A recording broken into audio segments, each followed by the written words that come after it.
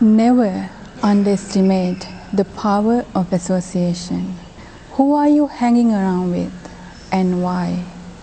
Is it okay? Give that some serious thought.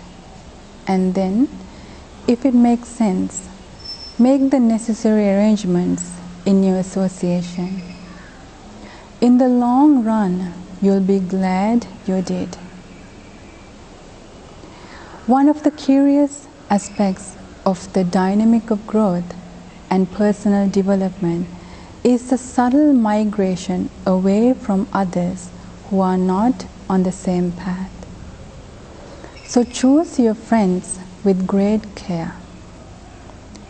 They will assist you in your success or drag you down to the depths of the hell. You should find a friend that has better qualities than you or has equal qualities.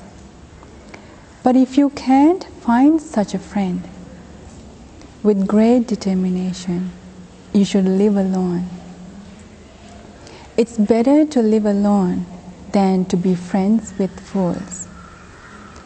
So choose your friends and your companions wisely and with great care.